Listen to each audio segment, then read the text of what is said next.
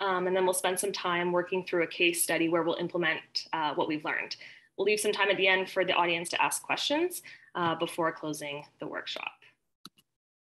So just a couple of housekeeping items. Please note that this event is recorded and will be posted to YouTube. The event has live captioning, so if you'd like to use that, you can do so with the show subtitles function here and the Zoom controls. We wish to acknowledge the history of the lands on which we are each living. Canada is home to many different Indigenous peoples, and we ask that each of you take a moment to research, learn about, and reflect upon the Indigenous people whose land you are currently on.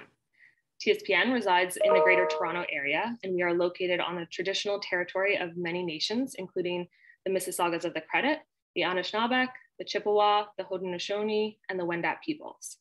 This territory is covered by the Upper Canada Treaties and is within the lands protected by the Dish with One Spoon Wampum Agreement. It is now home to many diverse First Nations, Inuit, and Métis peoples. I'll also just remind everyone that we have a strict no harassment policy at our events. So I'll just get started here telling you a little bit more about TSPN. So TSPN is a student-run science policy group based out of the University of Toronto, and we aim to provide a platform for students and postdocs to learn more about and engage in science policy. TSPN is open to all disciplines and is inclusive of all areas of research. And we also work with the community to advocate for evidence-based policy and to promote discussion on the topic, on the science behind key policies. So we do all of this through workshops like today, talks, our panels, and campaigns. So this workshop series is a Science Policy 101 series, and it's designed to teach you about the basics of science policy and also connect you with some experts working in this space. So to begin, we're going to start with taking a look at these initial questions, starting with what is science policy? So this term science policy can be used to define different things. It can be used to describe the way science is governed and allocated resources.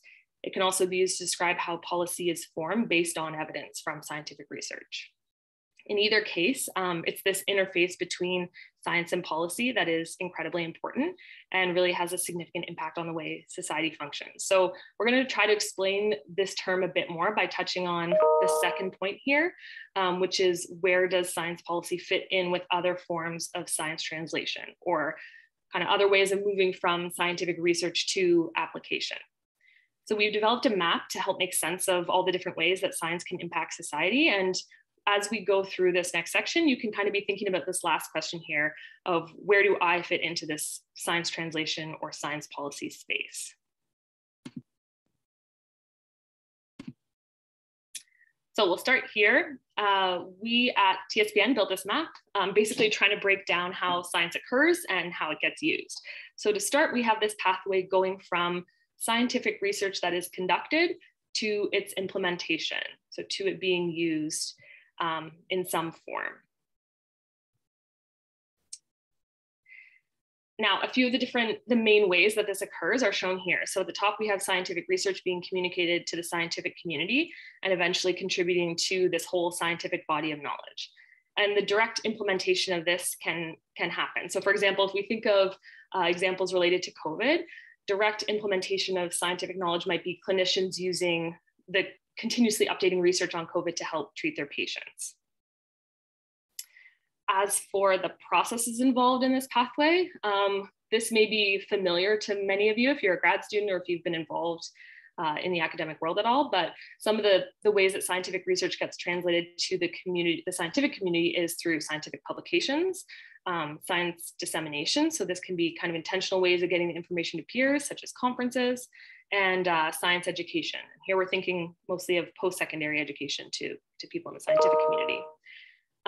And moving down this pathway to science translation to the public, we have scientific research being translated in the form of information, which then contributes to public knowledge, or in the form of products and services, which is represented here as new technology. So looking first at that blue part, the information piece, processes that may be involved here are science journalism, so like news, newspapers, documentaries, Science outreach, so promoting public awareness of science can be kind of efforts targeted to specific populations or focusing on specific topics, and science education. And here we're thinking a little bit more broadly about education.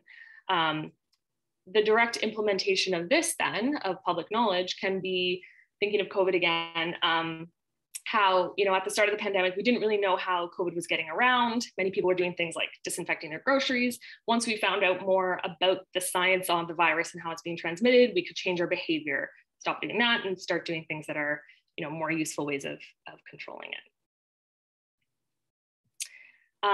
For moving further down, like I said, products and services are another way that the public can use scientific research. So some terms you may have heard that are involved in that process of taking research, whether it be from universities, research institutions, or industry into new technology, are product development and technology transfer.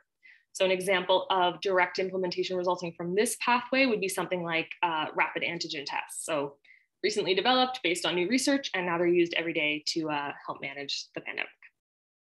And this last line here is science being communicated to policymakers to develop policy. And the processes that we have included here are science advice and science advocacy. So science advice is generally sought out advice from experts to advise on issues related to policy, whereas science advocacy kind of describes more of the push for evidence on specific topics to be used to inform policy. And an example of direct implementation resulting from this pathway would be something like the mask mandates that were put in place based on the evidence. So now, in all of these cases, we've just tried to summarize it. There may be some other terms that you're more used to hearing in your own discipline, but we thought this was a summary of kind of what's involved.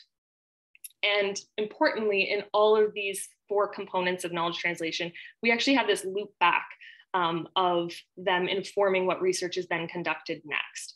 So what is known scientifically can kind of determine what questions we ask next, or what the public's interested in may also contribute to what is studied. The technology, the tools that we have available define what research can be done as well. And this last pathway here of how policy informs scientific research is of particular interest to us, looking at this science policy interface. And it's also what today's workshop is focused on. So breaking it down a little further, this is the pathway of policy for science. So policy can be directed towards the research or the researchers, but in either case, it does greatly influence the type, the amount, quality of research that's being conducted. So this brings me to these 3 specific areas that we wanted to focus on. We think these are really critical pathways to understanding the science policy interface. So here they are laid out on their own. And these are the 3 pathways that are the focus of each of our workshops in this Research at Work workshop series. So we're starting today with workshop 1, Policy for Science.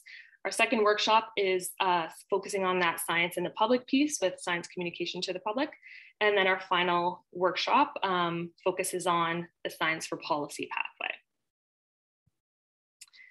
So just focusing on this topic today, policy for science, some important concepts that are involved are shown here. So principles like open science, scientific integrity are important for informing our research.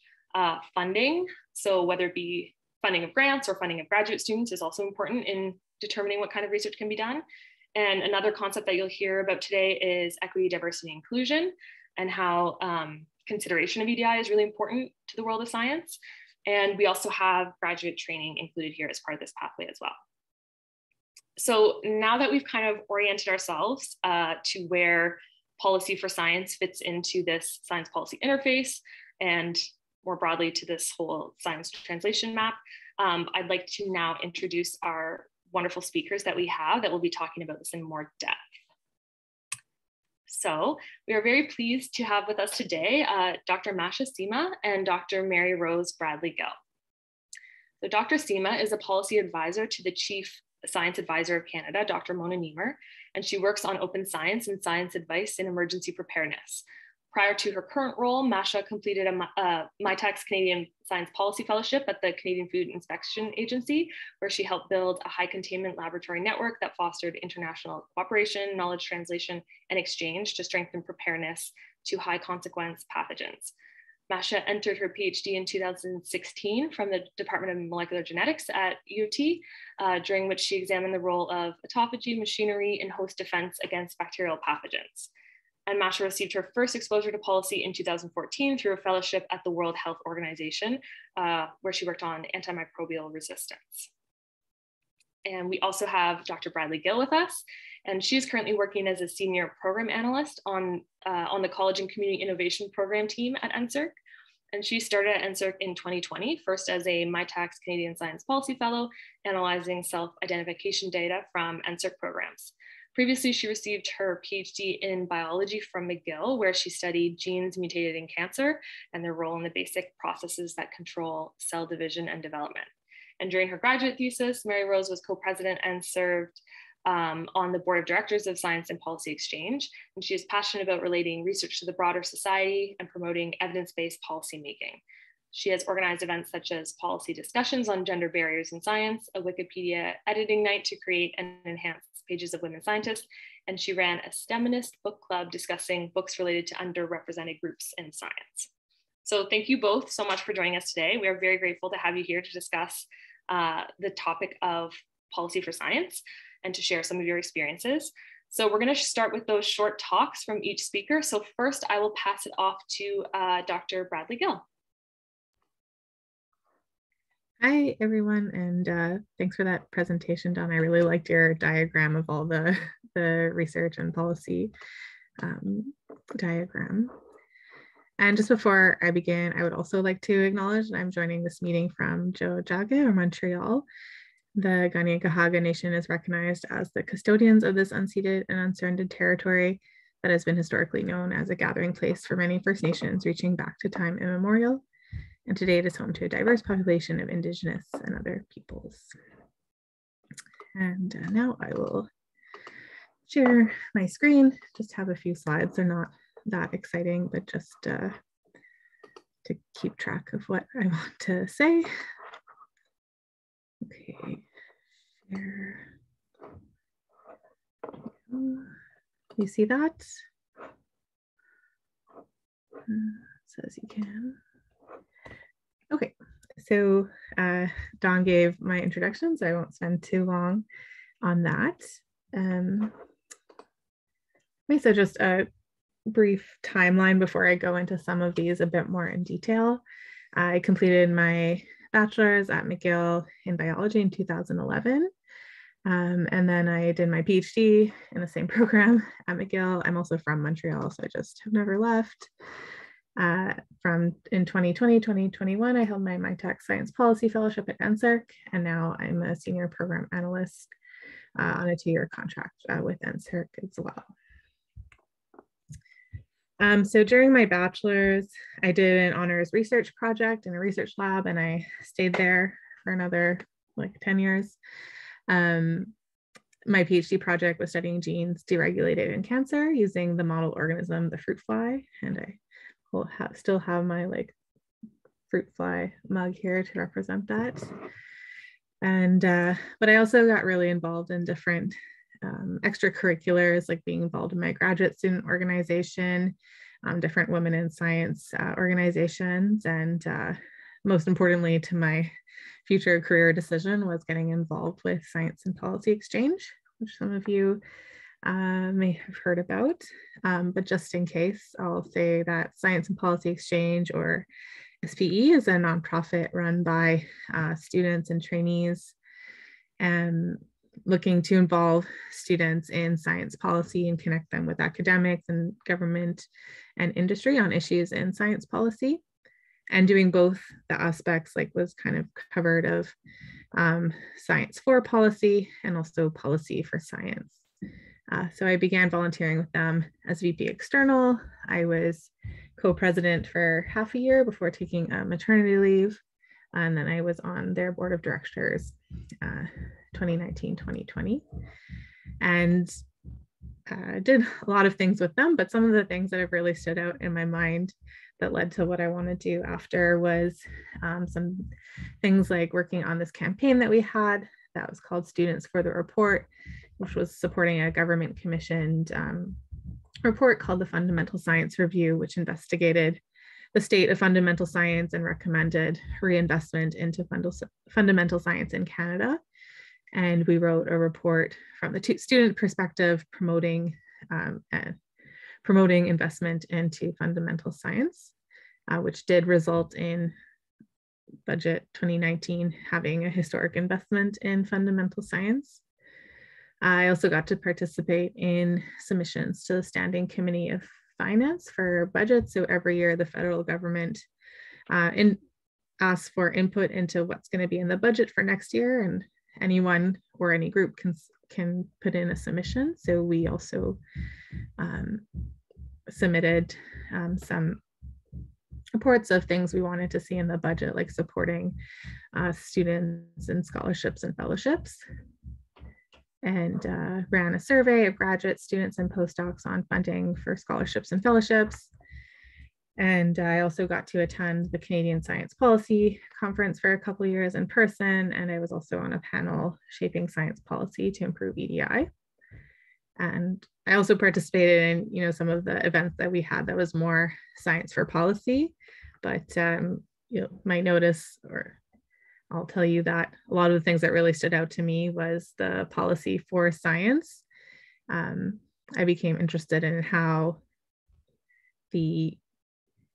who gets to decide what science gets done and who gets to participate in science was kind of the questions I started to really get interested in. And so towards the end of my degree, I started looking for a job, and I just wanted to give a bit of perspective of what my job search looked like. So I tried a few different avenues to get into policy for science. I applied directly to NSERC. I applied to the recruitment of policy leaders. Those both weren't successful, but I applied to the MyTech Science Policy Fellowship, although it was my third try that I got it. So just to say, even if your first try doesn't work out, you can still get there eventually. But I also know people who got it on the first try, so don't want to discourage you as well. And just general networking and learning about science policy. I think Masha has a slide that has a lot of different opportunities to get involved, so I won't go into detail about that, but some things I did was a program called Science Outside the Lab North, which was like a week-long science policy experience. I don't know what happened to it during COVID, so perhaps someone else can answer that question. But and then just general networking things like reaching out to people who I met at CSBC or on LinkedIn, and also just the connections I made through SPE, and also became active on Twitter, which I'm not really active anymore, but it definitely is a good way to stay in touch with things that are happening in science policy. And maybe just to mention some skills that I gained along the way that I think were important for finding my position where I am now. First was just some of those general skills that you get during your PhD, like your strong researching abilities and being able to go through complex bodies of literature, being able to communicate science and especially to different kinds of audiences, like knowing when you're talking to a scientist versus a policymaker or someone from the general public. And then also just like general leadership and the volunteer work that I did. But especially because my degree was not policy related in any way, definitely getting involved with SPE was really important to gain some science policy experience. And then also just, I think my interest and experience in EDI in the academics setting also helped me just kind of have an interest, a focused interest that set my CV apart.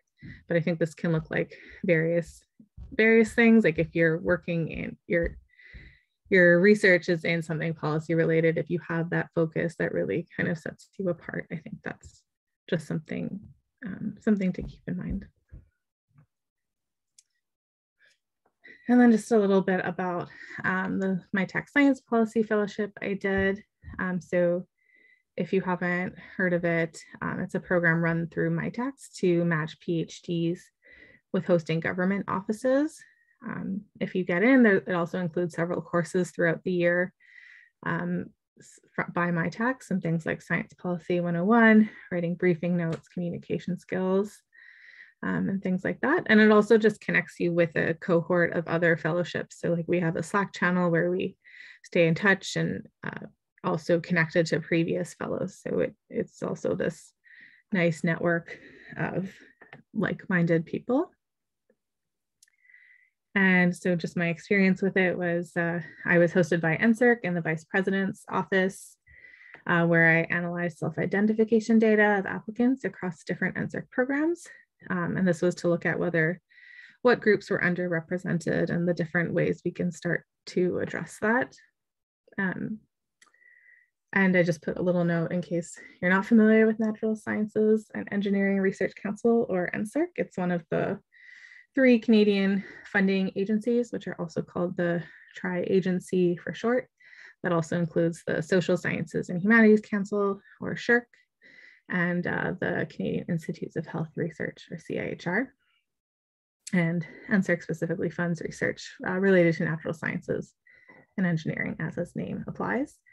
And it does this through several different kinds of programs, like supporting graduate students, postdocs, researchers themselves. And there's also a stream of partnership grants that for researchers who want to partner with industry, and college level grants, which is the ones that I'm working in now. And I also just wanted to mention, and it was really nicely laid out in that diagram, but there is science that informs the policy for science as well. And especially in the project that I was working on, this ends up, we're collecting evidence to inform the policy, but it's less, I guess it's more on the social sciences type of evidence. And then just a little bit of an overview of the EDI work at NSERC and the tri-agencies as well. Just kind of as an example of policies for science. So it's based off the idea that, or we believe that achieving a more equitable, diverse, and inclusive Canadian research enterprise is essential to creating excellent, innovative, and impactful research to respond to local and global challenges. And so with this in mind, this informed that we committed to a tri-agency EDI action plan, which includes objectives to fair access to tri-agency research and equitable participation in the research ecosystem. There's a program called Dimensions, which is a pilot program to basically recognize the efforts of institutions in EDI, and a charter that they can sign on to. And it also, most grants now incorporate requirements into application criteria. So applicants need to explain how EDI is considered in their research teams, or training. And this is kind of an example of a policy tool or instrument we sometimes talk about. So how we can incentivize researchers to consider EDI because it's attached to their funding and their grants. And I think I'm getting towards the end of my 10 minutes. So I'll just briefly say that I'm working on something similar in colleges where we're incorporating these kind of requirements into our college grants as well. And just some final thoughts is that, if you're interested in science policy or policy for science, don't be shy to get involved in any way you can. And also don't be afraid to reach out. Like, I'm always willing to chat with people, and everyone was always so willing to sit down and chat with me. So don't be afraid. I put my email up there, or Frank or Don can give it out, and I'm easy to find on LinkedIn as well. So thanks for listening, everyone.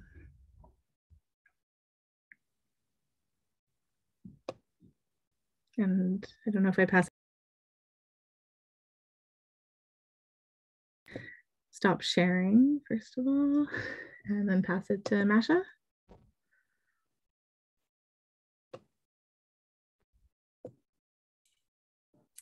Hi, everyone. A pleasure to be here. And I'm calling in from Ottawa, which is unceded Algonquin and Anishinaabe territory. So this is a great introduction. So I'm just going to dive into the next slide. I want to talk a little bit about my own career journey, as well as the topic of open science. And we're going to look into a case study of open science later to kind of make it a little bit more tangible and give you a taste of what this might mean in action if you're a decision maker. So in terms of my career path, I did my training at U of T as a biochemistry specialist for my undergrad, and then in the Department of Molecular Genetics. As was mentioned in my introduction, I think kind of the foray into policy for me was really the fellowship I did at the World Health Organization. It was a very short fellowship, just 3 months, but it was a great eye-opening experience for me.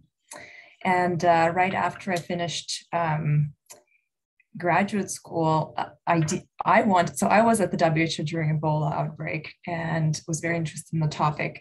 And after I graduated, I really wanted to investigate outbreaks, and I applied for a couple of fellowships in that area, but wasn't successful. But what I was successful was getting matched to a MyTax Canadian Science Policy Fellowship. It was the first year this fellowship was offered. So I was a part of inaugural cohort and was matched to Canadian Food Inspection Agency. And I'll talk a little bit more about that after. I volunteered at the CSPC, Canadian Science Policy Conference, and highly recommend it to either watch the videos from past conferences, to attend, or to volunteer. They're always looking for volunteers. And then in January 2019, I joined the Office of the Chief Science Advisor through the Recruitment of Policy Leaders program. And I'm there ever since. So it's my team there in the photo before the pandemic. Next slide. So I just want to quickly talk about my project for CFIA at the CFIA, because, you know, as a graduate student, when I got this email saying I've been matched to CFIA, I'm like, why CFIA? Like, it doesn't sound like there's exciting work going on. It's food safety. Originally, I thought maybe I was matched there because my PhD work was on Listeria and Salmonella, and they saw some connections there, but no. I was matched there because there was a brand new network of high containment laboratories. It was an international network, 5 countries, both public health and animal health labs. And they just got a $2 million kind of grant from Defense to do this work, and they needed somebody to manage the secretariat, to manage all the working groups, etc. So, you know, this is something I didn't know existed, and was totally lucky to match, and had a great boss and had a lot of fun doing it. Next slide, please. So these are some of my memories from that year. On the left there is a photo of me in Winnipeg. It's a the photo is in the training lab for Biosafety Level 4, and I met lots of good friends there, and me trying on the Biosafety Level 4 suit, yes, presenting a poster international conference with my boss, receiving an award at the CFIA, and then on the right is the science policy cohort. And the network, I have to say, is still strong and played a big role during the COVID-19 in terms of sharing samples among the participating labs. So it's a great, great story. Next slide. And I thought I'm going to just give some career advice here and then move on to open science side. So before I go there, I wanted to highlight what I thought is important to succeed in science policy roles.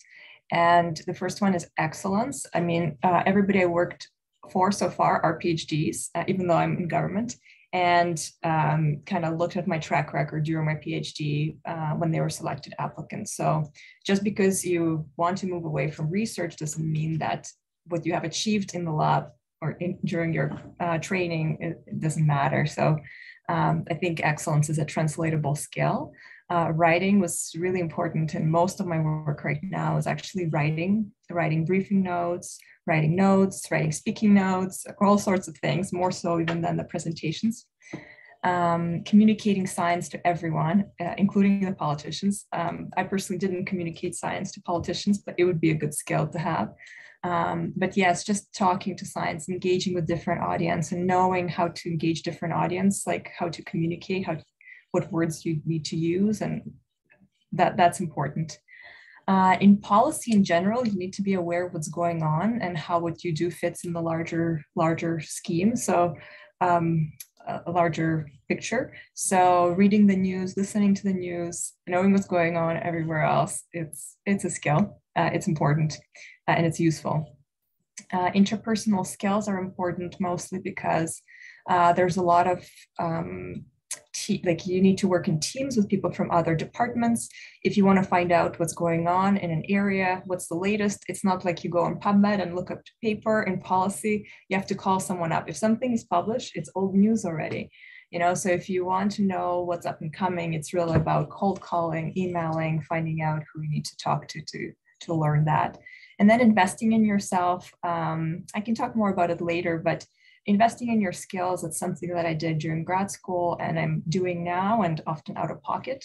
At the time, I was going to a bunch of global health conferences, just paying for it myself, staying at friends' couches, etc. Taking courses on all sorts of things like negotiations, taking auditing courses at U of T while I was still a student. English 101 actually was very helpful for me. Since I'm an immigrant to Canada, so things like that, they're quite helpful. Next slide. So for this slide, I suggest you take a screenshot or a picture, or maybe the organizers can share this later. These are just some ideas on how to get involved. I think Mary Rose did a great job kind of describing it, big picture, but in getting involved in TSPN would be a great idea. Volunteering at CSPC, Canadian Science Policy Conference, doing one of those fellowships, participating in a youth advisory council. Those things are some things you can do if you want to get involved. Next slide. Okay, and so this is the second part of my talk. In January 2018, I joined the Office of the Chief Science Advisor. The office itself and the Chief Science Advisor was announced in the fall of 2017. So I joined just a couple of months after the office was created and it was still being built. And I actually never heard of the person who was appointed to be the Chief Science Advisor before I started working there, but she has been such a role model and such an inspiration. And Dr. Mona Nevers, not only she's an excellent researcher and still runs an active lab, she's also just a very smart and kind and amazing human. So one of the key pieces of advice is really who you're working with. I've been lucky so far to work with great people, and that matters a lot. So in her mandate, the first line is really about ensuring public access to government science. And that's what open science work that myself and my colleagues in the office are doing. Next slide. So what is open science? I didn't create that. You know, there's lots of dimensions to open science. I think the most common ones that are mentioned are open access to publications, open data. In open data, data management plans seems like a prerequisite kind of to having organized data that you can access, but there's a lot more. And all of these are kind of dimensions of the picture. Next slide. Canada is really lucky to have a number of leaders in open science. I'm going to highlight here just one of them, or maybe two. The Structural Genomic Consortium that's in Toronto, in the Mars building. They've really been the leaders in open science for the longest time. And really somebody, if you're interested in open science practices, somewhere you can look for inspiration. The Neuro, which used to be the Montreal Neurological Institute in Montreal, also has fantastic open science practices and expertise and a whole team that works on open science. They were the first open science institute in the world and have a number of principles that everybody collectively agreed on and have great policies, but also infrastructure and buy-in. And there's other players as well. Libraries, for example, are a big player, as well as enabling infrastructure. Next slide. These are just tri-agency policies. I think the important one to note is they're an open access policy. That's the same for all agencies. DORA is about research assessment and recognizing open science practices in research assessment. And then there's a new data management policy from the tri-agency, which is really not about open science, but it's about having a plan and having data on a repository, etc. So best practices in that area. Next slide. There's a lot, because I'm running out of time. I might take 3 extra minutes to go through the deck. There's a lot of international open science initiatives in Europe, in Japan, in other countries. You might have heard of Plan S, which is a coalition of funders that want immediate open access to publications. Here I outlined just some, because in the interest of time, common elements of open science initiatives. And I think this is the slide that's maybe worth remembering or just jotting down for when you work on your case study. So the common elements are often open access to publications, and now more and more immediate open access, not a one-year embargo, data management plans, infrastructure for fair data. FAIR stands for findable, accessible, interoperable, and reproducible, and evaluation of researchers. So a research assessment. So how are researchers evaluated? Are these practices recognized? Are open data practices recognized? Because they're very time consuming and you want to be recognized for them. Next slide. Thank you. This looks quick, but it's actually quite a long slide because this is my journey in the Office of the Chief Science Advisor working on the open science, on the open science front. So when I just joined in 2018, we knew that we wanted to do something, but it was kind of early days. So what I did at the time was trying to meet as many people as I could. So I had meetings with people in government, in the Tri-Council, in the university sector, in international organizations, in offices of like ours, like the Chief Science Advisor of UK, New Zealand, Australia, kind of learning what they're doing in the US Office of Science and Technology Policy, et cetera, and just kind of getting the landscape, understanding what's going on. I call that environmental scan. Then we came up with a plan and decided that we need to create a roadmap for open science. Actually, it's something I work with every day now because I am working on open science. So it's now published. So this is the roadmap that our office has produced. But before we produced it, we had convened a committee, advisory committee of experts, both from university sector and from government sector. And they advised us on principles, on vision, and on the recommendations. So the roadmap was released by Minister Baines in 2020, right before the pandemic. I worked on COVID-19 for quite a bit then and went on parental leave. The office still kept going and doing important work. And now upon return from parental leave around 6 months ago, I was in charge of conducting consultation and open science dialogues with some of the Canadian researchers to get their perspective. What are the gaps? What are the needs? What are their sentiments? And people who were involved were just stellar scientists, not those who particularly open science advocates or not, but just everyone. And we produced that summary. So that's kind of like the high picture of what happened on open science from my perspective, from my role. Next slide. And I think I just want to conclude on that. This is the quote from my boss at an open science event that was organized by Montreal Neurological Institute a couple of years ago. Open science is more than making scientific products available. It's a way of thinking about and doing science. It's about transparency, sharing, and accelerating the pace of discovery. By embracing open science, Canada can lead the way to a more collaborative and productive future.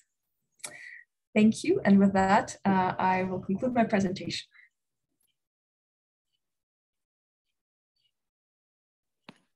Thank you very much to Dr. Cemma and to Dr. Bradley-Gill for those really excellent introductions to their paths in policy for science and these key topics equity, diversity, and inclusion and policy and open science policy. So thank you very much to both of you.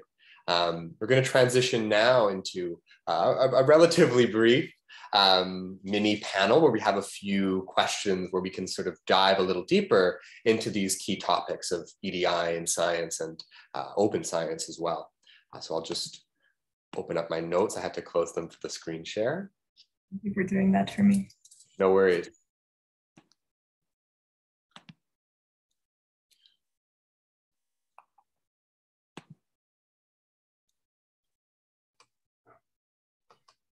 And so there won't be any audience questions for this part. But if you have any questions about our career paths, feel free to put that in the chat and maybe we'll address it later on.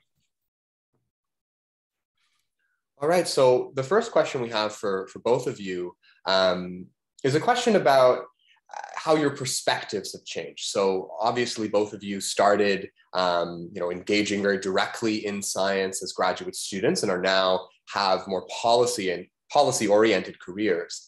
So we were wondering about how your perspectives about science have changed in this transition. So we could perhaps start with Dr. Cemma. Thank you. That's a great question. I think that I would say that you definitely give a broader view from this side because you're thinking about the whole system often. You think about, so when we think about open science, we're thinking about what it means for researchers, but also what it means for the libraries and the universities and even the publishers and the publishing side and what it would be a sustainable way to transition the system towards more open science approach. So I think, I haven't really changed my perspective necessarily on things that were in my domain, but it just grew and expanded in this time period. Mary Rose? Yeah, I think very similar idea of going from something really focused to more bigger picture. And I think also just the perspective that, maybe this was a bit more naive or just from my science bias, but just thinking that, the evidence and the science is absolute fact. And, there's the fact and opinions, but I think what I've come to appreciate is even what science gets done and how you interpret it is impacted by our own biases and experiences. So I think just having that bigger picture perspective let me see that a bit more. Yeah, I just want to build on that. It's true that you're moving from more of this black and white world to the gray world, and it's really like that. Yeah, perhaps you will see when you do the case study. That's it. Thank you. No, excellent. So transitioning a little into some of the key themes, I guess, that we've started to touch on. One of which we didn't perhaps touch on in great depth, but obviously very central to this question of policy for science is these questions about funding and about the Tri-Council and about how the Tri-Council sort of engages with government in a broader sense. So we have this question, for both of you, if either of you want to pick it up. How does the Tri-Council, the Tri-Agency, engage with the broader machinery of government? Since it obviously sort of the agencies exist as distinct, how does it engage with the broader machinery of government? Yeah. If you want, I can give a more picture. So just a disclaimer, when we're PhDs, we just talk about things that we know for sure. Now we're more kind of, we know a little bit, but we're not really in there. So take it with a grain of salt. In general, how policy is structured is you have, even though tri-agencies are not part of the core government departments, they're still part of that landscape. So the way it works is you have central agencies, which are Privy Council Office, Treasury Board, and Ministry of Finance, and they just set the agenda kind of for the government. And so they're the one who Ministry of Finance writes the budget, etc. And the Tri-Council get their funding through that route. So basically, if we even look in a little bit more deeper, then the SERC and NSERC are kind of under Innovation, Science, and Economic Development and reporting to Minister Champagne, Minister of Science, Innovation, and Economic Development, and CIHR is reporting to the Minister of Health. But they're kind of all connected and they all talk to one another. So in order for the granting council, for example, to get more money, they need to, usually they would submit kind of a proposal to these central agencies through their different routes, and they would review them and approve or deny. And so that's kind of how it works. All the agencies also have their governing council, so somebody kind of oversees the strategic directions of these organizations, and there's a lot of esteemed professors who sit on these boards. So that's kind of like the very big picture, and a lot of the government departments work in a similar way. But then the ministers, what they care about is also the stakeholder reaction. So there's staff in the minister's office, and they engaged sometimes directly with universities or with the researchers, and they kind of think about, you know, how it all, like what kind of reactions they would get from the researchers, from the administrators, from their constituents, etc., when making decisions. So it's just a high level picture, and I wonder if Mary Rose wants to add to this. Yeah, I think that was a complete overview. Maybe just to give an example of, so NSERC sits under the Office of the sort of Innovation, Science, and Economic Development, or ISED. And so we do have a lot of back and forth where sometimes they're coming to us with priorities that we need to go then carry out, but we also can talk back to them and say, like, this is what the community is asking for, this is what we think is a good next step.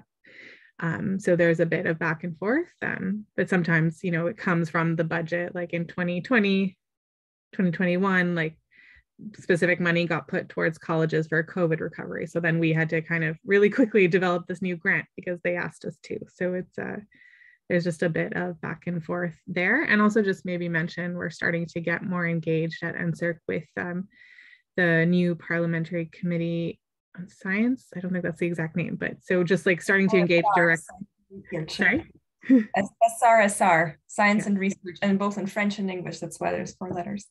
Yeah, so getting directly engaged instead of with like the ministers and the public service ministers themselves, like getting directly involved with all the parliamentarians. So I think that's interesting. Yes, it's very connected. And I like what Mary Rose said about, you know, like the granting council suggests their priorities, but then also priorities were put forward from the other parts of the government on them. Okay, no, excellent. That makes a lot of sense. I guess we'll transition into maybe one question about EDI and one about open science, just in the interest of time to move towards that case study. So I'll start with a question for Dr. Bradley-Gill about EDI and science.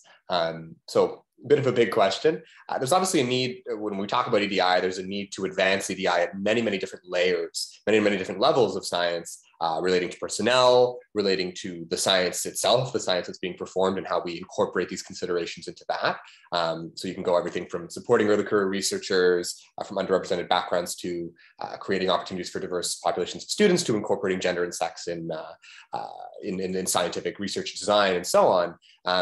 So I guess the question is, how do we prioritize these different needs? Is there a level at which intervention might have sort of the greatest impact? How are these kinds of things measured? Yeah, that is a really big question. And I mean, I think our goal is to do a lot of different things at once, like targeting those different areas at once, because not one alone won't change the system, because what we ultimately need is a culture change. But I think we do have some work prioritizing. Like, we first decided to make the action plan to kind of direct what we're going to do, and thinking about specifically in grants, or even like taking a small example on our college team, we decided to start with asking researchers how they incorporate EDI into building their research teams and research training, just because it was something more tangible that they could do, where we thought they'd be more able to do. Whereas like they're very, a lot of the research we find is very like industry and applied science. So it's sometimes less obvious how they incorporate EDI or gender or sex into their research design. So I think our strategy was starting with bringing people along slowly so they understand why we're doing it, and with actions that they can slowly wrap their minds around. So I don't know if that fully answered your question, but just, yeah, we just need to be working from different angles and trying to get people on board to get that culture change is the approach we're taking. And you also kind of finished that question with ways to measure those impacts. And that's also questions we talk about constantly, because there's the one aspect of just, you know, the representation and getting people, different groups better represented in our funding programs and just in research in general. But that's only one aspect of it. And I think it will involve more like talking and surveying people to see if there is that culture change. And yeah, we're still working on those objectives, but there are also some lined out in our tri-agency EDI action plan too, if you want further details. Right now it's looking more like year-over-year improvement in different things, but yeah, I think it's a long-term goals. I mean, these are massive institutions all over the country, and this is, as you say, a culture change. So it makes a lot of sense. But interesting to hear about how the different angles at which this is approached, and the way that these aspects are sort of measured, these competing perspectives as well. So thank you for that. So I'll just ask a question to Dr. Cemma about open science, and sort of ask a little bit about how the federal government, or whether the federal government has a role to play in promoting open science and scientific integrity outside of government, and how perhaps the federal government might incentivize open science when obviously directly it can only impact government science. Yeah, well, just first point, I wanted to say that culture change, I think, is important for both open science and EDI, and you just kind of change the way you do things. And then the second point I wanted to say is, you know, even your questions to Mary Rose is like, you have to see what's within your scope. Like, what do you have policy cover to do? And sometimes when you're outside the government, you don't necessarily see that everybody has their own kind of limits. You're playing within your lanes, or different expressions to explain that. But yeah, what is the zone of, what do you have the policy cover over, and then what do you have the influence over? Maybe you don't have direct cover to do this work, but you can engage, promote, celebrate, you know, somehow influence, shame, like, you know, people into doing certain things. So I think in the ideal world, Canada would have the same open science policies and practices, both in government and outside government. Right now, it's not the case. Right now, tri-agency has their policy, and then federal government is doing their own thing. And we're really hoping that things will come to one place eventually, with a lot of influence and leadership from different champions. So in terms of federal government, I was surprised to learn that federal government does fund a lot of research in the university sector. So departments like Environment Canada and NSERC are funding research in the areas of interest, like they're funding the university researchers. So if these grants would have a requirement to make sure the outputs are open when appropriate, then that would be a big win. Leading, or having leadership role, just doing the work themselves, leading by example would be the other thing. And then just having more cohesion, as I mentioned, having the same sets of rules. But it's hard to get there right now, but that's something we aspire to. I mean, these are all very aspirational, big, meaty topics that we're touching on today.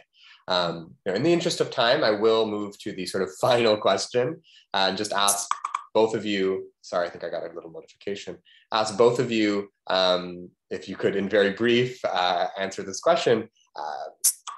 We're talking about big topics, we're talking about big things, talking about big challenges in policy for science.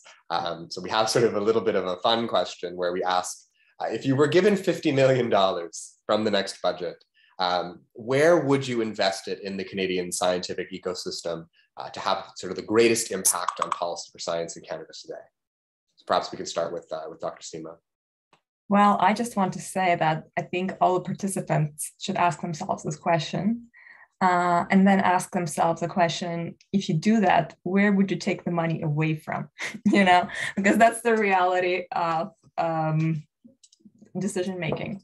And that's a type of question you can really get on an interview, especially if you go for an RPL interview. So yeah. In terms of my answer, and I'm sure Mary Rose would agree with this, is first priority would be really to increase the funding to the students and the trainees, because yeah, it's been a long time without any increase, and we need to support the young generation and the talent. And then, you know, next piece would be certain trainings that would be helpful for the up and coming researchers, you know, to for those who want to do excellent research, but also know more about science communication, you know, all the things that make them more effective really at communicating their science, but also influencing decision and being kind of understanding kind of the big picture as well. And then I personally have passion for pandemic preparedness.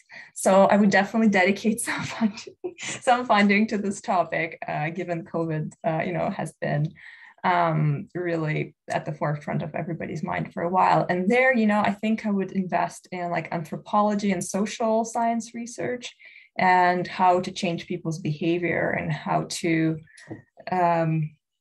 engage people in the right way. I think that will also be very useful for climate change adaptation and, you know, because we would have to change behaviors as, you know, the future comes and we're experiencing the consequences.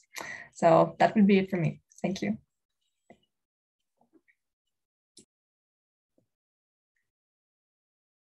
Yeah, I think that was a really hard question and I wasn't really looking forward to answering it, but I think Masha touched on so many good points.